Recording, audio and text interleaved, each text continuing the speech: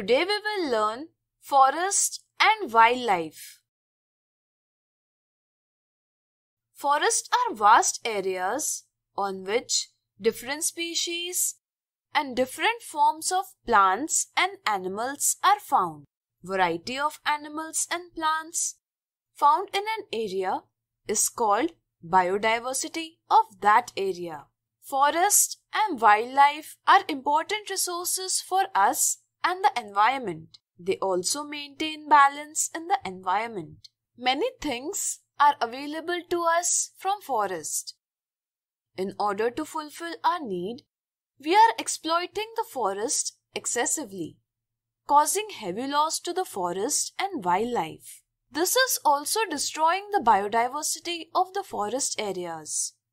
To protect various species, it is necessary to protect forest. Therefore, forests have been considered as a hotspot of biodiversity. Our activities are causing huge loss to forest resource. Due to deforestation, there are many problems like the amount of carbon dioxide in the environment is not controlled, due to which the temperature of the earth has started to rise. We call this problem global warming. Trees hold the soil.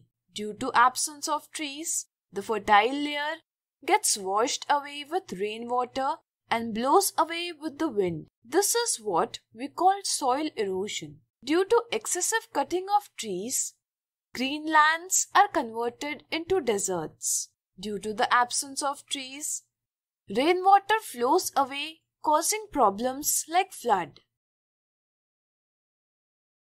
Due to lack of trees, water cannot enter into the ground, due to which groundwater is not replenished. Similarly, due to lack of trees, the environment changes and the habitat of organisms is also damaged, due to which there is huge loss to the forest and wildlife. Let us now discuss the conservation of forest. For this, it is important to identify the persons related to forest. We can call them stakeholder. The main stakeholders of forest are as follows. Local people obtain different things from the forest. Therefore, they conserve forest. Even before the arrival of British, people used to live in forest.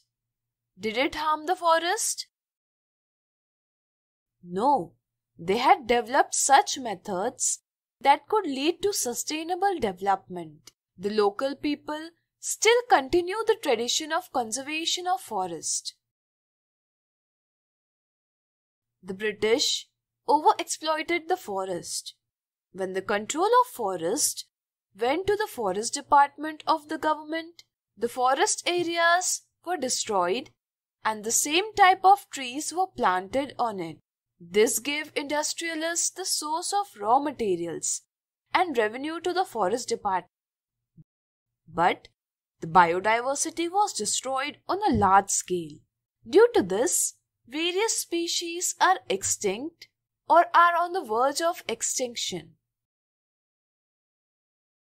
We should fulfill the industrial needs by planting trees on the barren lands and not by cutting forest. Nature and wildlife enthusiasts are not dependent on forest, but they contribute significantly to the management of forest. They tell the importance of forest to the society and convey the message of synergy. They also prevent unthinkingly exploitation of resources. Local residents are trying to conserve forest as per their tradition. Let's see some examples related to this. In 1731, Amrita Devi Vishnoi, along with 363 people from the village, sacrificed themselves to save khejri trees in the village of Khejrali, located in Jodhpur, Rajasthan. The Government of India has arranged Amrita Devi Vishnoi National Award for Conservation of Animals. In early 1970s, a significant incident occurred in the rainy village of Garhwal, located in high mountain range of Himalayas.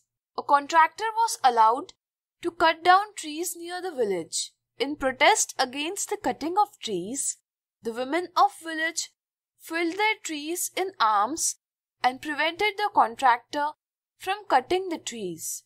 The contractor eventually had to withdraw. Sustainable development of forest resource can be done. For example, in West Bengal, Sal forest was badly damaged due to excessive exploitation. Officer A.K. Banerjee started a strategy in the Arabadi area of Midnapur under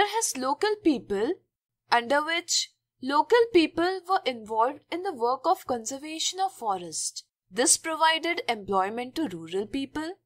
They also got the right to use 25% of the final harvest and were allowed to take wood for fuel and feed cattle. With the consent and active participation of local people, the Salvana of Arabri, which was considered useless, became prosperous again.